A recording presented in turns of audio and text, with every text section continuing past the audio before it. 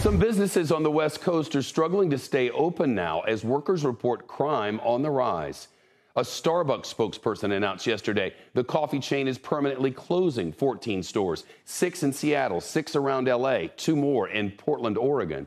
The Wall Street Journal reports the moves come after employees complained about safety concerns and rampant drug use among customers and people out on the street. Meantime, multiple 7-Eleven locations closed last night in Southern California after a series of shootings and violent robberies at the stores. Police say the incidents left 2 people dead and 3 others wounded. Here's CNBC's Valerie Castro. I come up here to the 7-Eleven, we buy our lotto tickets, or, my boy needs a Slurpee, we come up.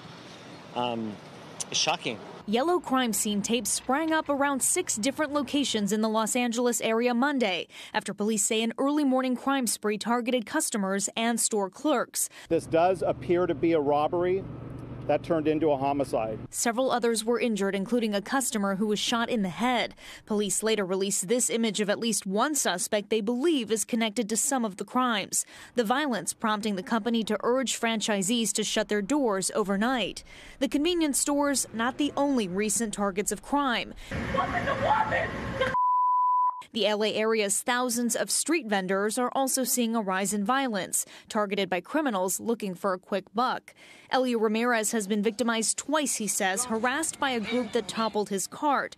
Inclusive Action, an LA nonprofit that advocates for low-income micro-entrepreneurs, says many are still struggling post-pandemic, and street vendors are an especially vulnerable population. A lot of street vendors are really very, very poor. A lot of the clients that we serve are making $15,000 a year. If they miss one day of work, they may not be able to pay their rent that month. Certainly when if they experience a random act of violence from somebody, that really harms them and harms their ability to take care of their family. Citywide, the LAPD says robberies are up more than 20% over the last year.